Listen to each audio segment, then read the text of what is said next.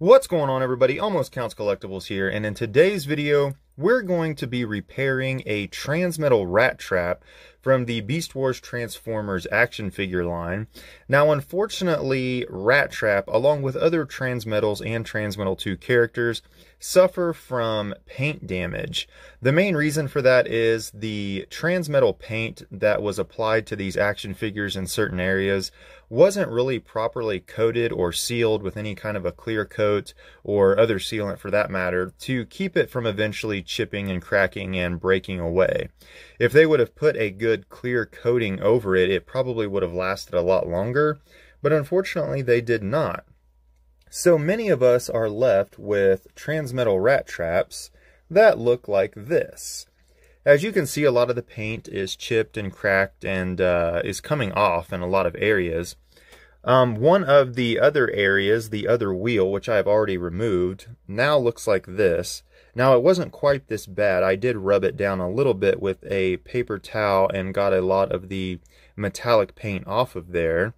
So in this video, I'm going to show you how to take your damaged Transmetal Rattrap and make it look a lot better. We're going to get rid of all this flaking paint. We are going to put a nice metal flake red color paint on it, and we're going to kind of restore it a little bit back to a better looking version.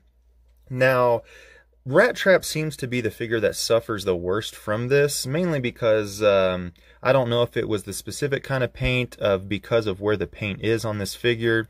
Transmetal Cheetor had a lot of Transmetal paint as well, but even the Cheetors don't seem to ever quite be as bad as the Rattraps do. Transmetal 2's Cheetor with his left shoulder, I believe it was, and other areas, some of those also eventually suffer from the cracking and chipping of paint, but Rattrap always seems to be the worst. So in this specific video, we are going to restore Rattrap. I'm going to show you how to take it apart and prep the pieces that you need, and I'm going to show you the type of paint that I'm going to use, and then we'll take a look at the final product. So for disassembly, it's not quite as easy as you might think. Now, to get the wheels off, I'll show you the other wheel that I've already taken off. So I have taken his left wheel off already. I have the wheel portion and I have the Transmetal covering portion right here. Now, this is actually over top of the wheel. Each of the top and bottom little prongs here go into the little corresponding cutout holes. But there are also these two little prongs on the inside that go into these openings on the wheel, and unfortunately they are pretty much glued in there. Now, I'll show you with this other one I'm about to take off how to easily remove it without doing much damage, and to be able to put the actual covering back on there. We actually have to use a drill bit to kind of drill the top portion out and get rid of what was glued so that it separates, so we don't have to break or crack or bend anything trying to force these two pieces apart. Now, the top portion up here that we are going to paint as well, this back plate up at the top, is fairly easy to remove. I'm going to go ahead and do that right now. Actually, all you need is a small cross-point screwdriver. There is a screw located right here that you can see at the tip of the screwdriver. So I'm going to go ahead and remove this screw.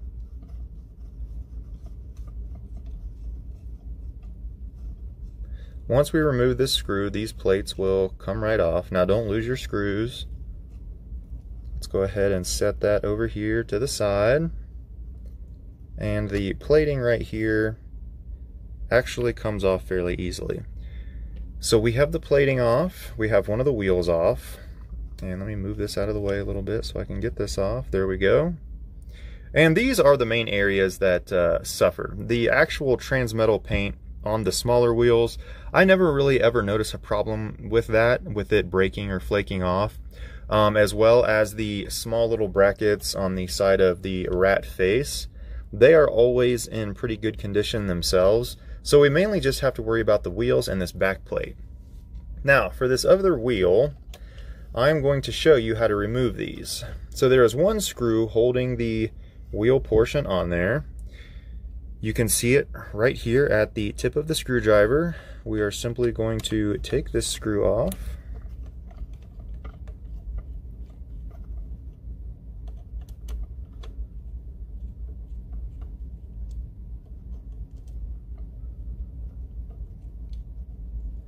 And we will set it down here to the side. And we are done with taking off all of our pieces of rat trap. I'll go ahead and set him here in the background. Alright, now the hard part is actually separating this wheel from the actual brown bracket here, the covering. So you see the pegs that are poking through. You can kind of see, maybe in the camera, I'm not sure, the glimmer, the reflection of the glue that is around it. Now, I did try to take this off without messing with these to try to force it out, but it was going to cause it to break. So I highly suggest that you do my method if you're going to remove them. And what we are going to do is take a drill bit. And the drill bit that I've chosen is just a little bit smaller than the actual opening of this brown hole right here. So what I'm going to do is completely remove that white peg down a little less than 1/4 of an inch. So we are going to go ahead and drill this out.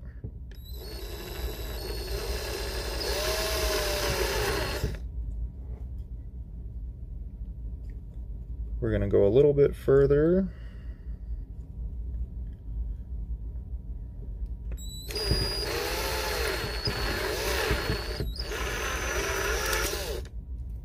And we should be good right there.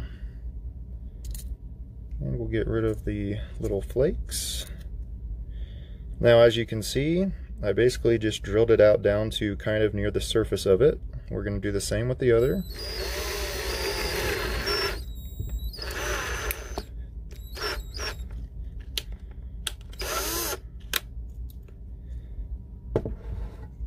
Now, when you're drilling this out, do not get in a hurry. Don't put your drill on full speed, because we could end up damaging something that we don't want to damage. We are simply trying to get this into the position where we can actually get it apart. That might have actually been enough right there. I will clean up these little pieces that are left with an X-Acto knife. But that probably did it. Now, once you drill those out, all we need to do is slightly pull down on these little tabs on the left and the right that are actually holding it in place.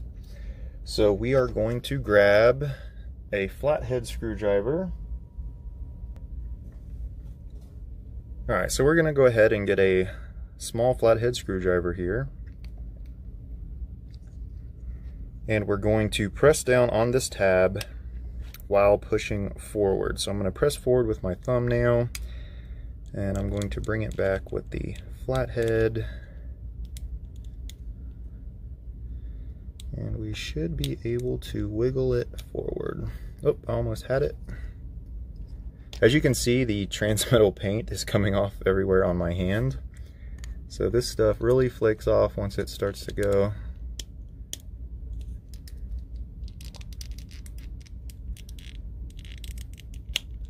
Alright, there we go.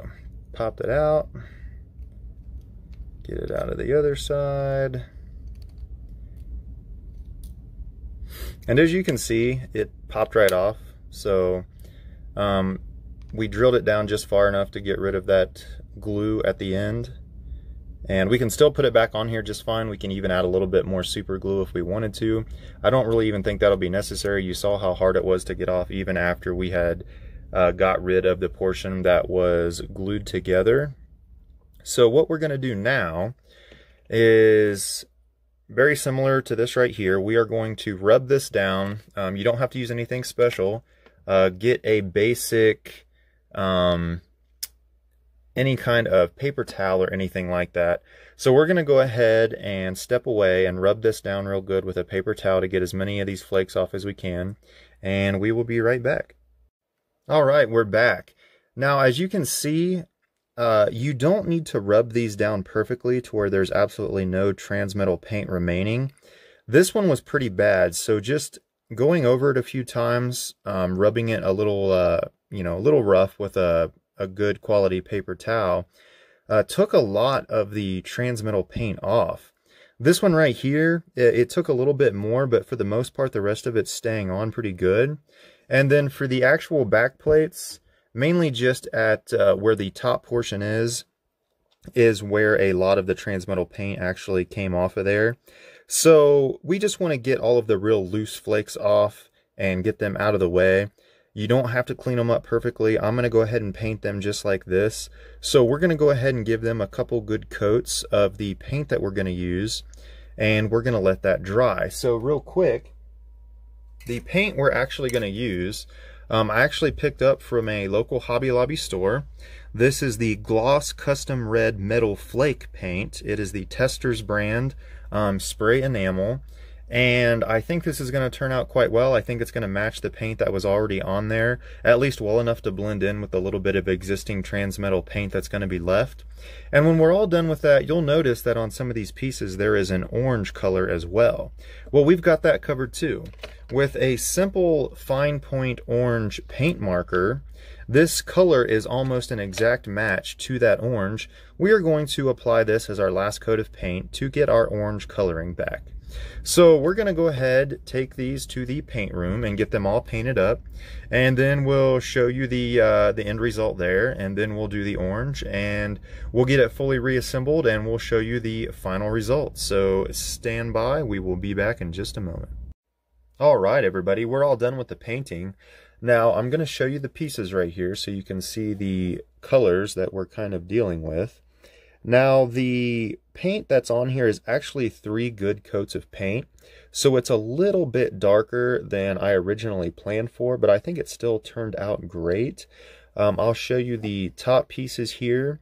Now the reason I did 3 coats of paint instead of actually just doing 1 good coat was the fact that I didn't properly clean all of the items. There was some Transmetal paint left on there, and in order to blend it in and kind of keep from seeing the differences underneath, I went ahead and did 3 good coats. Now I will show you, this is the tail. Now this is actually just 1 good coat of paint that I have placed on the tail. Once again, the tail wasn't perfectly cleaned, but it was missing the majority of its actual Transmetal paint. I'll do a side-by-side comparison. You can see that the tail is slightly lighter than the actual wheel back here in the background, which the tail right now as it is probably more of an exact match to the existing Transmetal paint. But this right here is actually going to be a very good match anyways. So this is the final product for the base coats of just the red metal flake paint that we're doing. Still very shiny and nice looking. I think it's going to look very well. I'm going to go ahead and add the orange accents that actually go on here to the pieces, and then we'll check back when that's done, and then we'll fully reassemble and we will see what the finished product looks like compared to an original Rattrap that still has some damage to it. So stand by and we will finish the orange paint. Alright everybody, we're back and we are done with the orange paint. Now to be completely honest, I probably could have done it just a little bit better, but overall for what I'm doing here today, I think it turned out quite well, and I think it's going to look pretty good on the finished product here. So those were the wheels. I went ahead and snapped them back into the brown wheel part, and here is the back bracket with the orange coloring there in the front. And once again, the wheels snapped back on there just fine, and they're nice and snug, so no need for any glue. And we're going to go ahead and stick Rattrap back together the way that we took him apart, and we will check out the final product. Alright everybody, we're back and Rattrap has been fully reassembled. So let's go ahead and check out our finished product. Now we're going to go ahead and spin Rattrap around here real quick so we can get a look at the back. Now we will do a side-by-side comparison in just a moment. But I think overall, Rattrap turned out very well. Now, once again, I could have probably done a little bit better job with the orange paint, taken my time just a little bit more, and with the red paint, I could have polished down and cleaned up those plastic pieces to fully remove the transmetal paint that was existing, but I think for a quick restoration job, Rattrap turned out absolutely amazing. Looks very close to his original self and way better than the aged, beat up, broken paint original Rattrap that he started out as. Now we will do a side-by-side comparison real quick. I will show you my childhood Rattrap over to the right and the restoration one here to the left for an actual comparison of what they look like.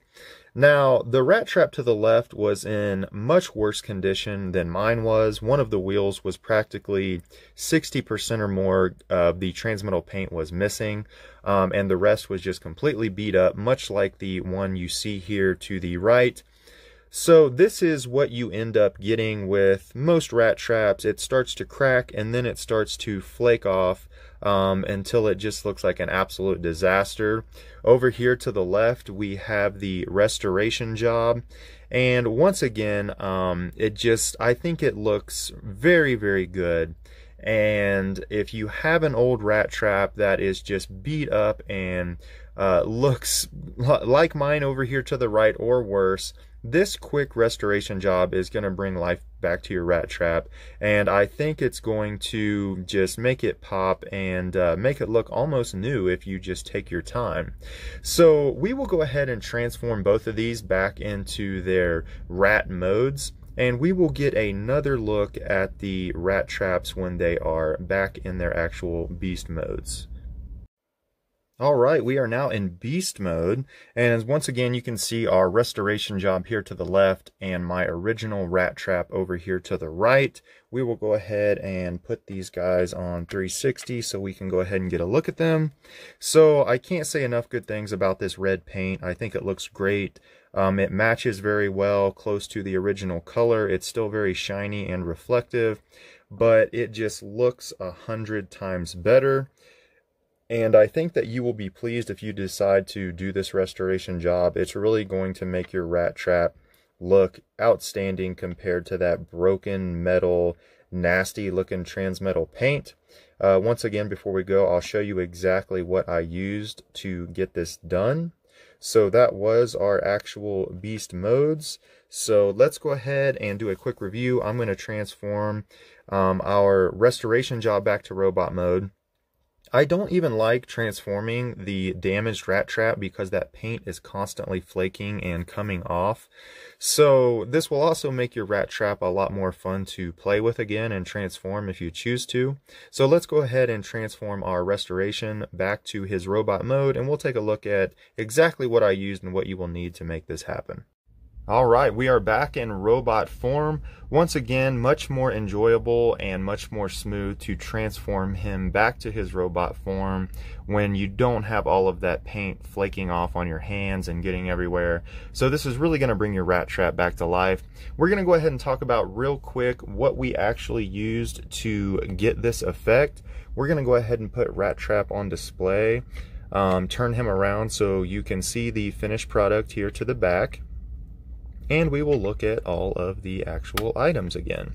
So there's the back of Rattrap. Now here is the paint. You might be able to find similar paint or even a closer match, but I think this is almost dead on. This is the Testors spray enamel, and the color is Gloss Custom Red Metal Flake. The number is 1629, and I picked this up at my local Hobby Lobby store for about $5.79. So that is the paint that we used. For the orange effect, to color in the orange pieces again, we used a simple orange paint marker.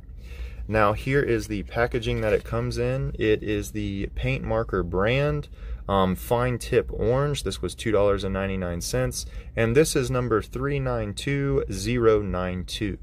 So that is the paint that you will need and the paint pen to color the orange back in. You will need a cross-point screwdriver to help disassemble Rattrap, and I highly recommend a small flathead screwdriver to help get those actual little clips out of the wheel. And finally, you will need a drill and drill bit. Once again, make sure your drill bit is just ever so slightly smaller than the actual brown opening so you don't destroy both of those. All we're trying to do is shave down that clearish color plastic in the middle of the brown that is actually super glued. So that has been our rat trap restoration / paint fix. I'm going to go ahead and put him on a rotation here so we can check him out. And I hope you guys enjoyed this video. I hope this will help you restore your rat trap. Take your time. If you want to fully clean the pieces of all the transmetal flaking, it will turn out much better, and you will only have to put 1 or 2 coats as opposed to 3 good coats on there. And just take your time and maybe even tape off a little bit for the actual orange paint. I did it fairly quickly just to get it done and see what our results would look like. So until next time, everybody, enjoy the quick 360 of Rat Trap, and I will see you next video.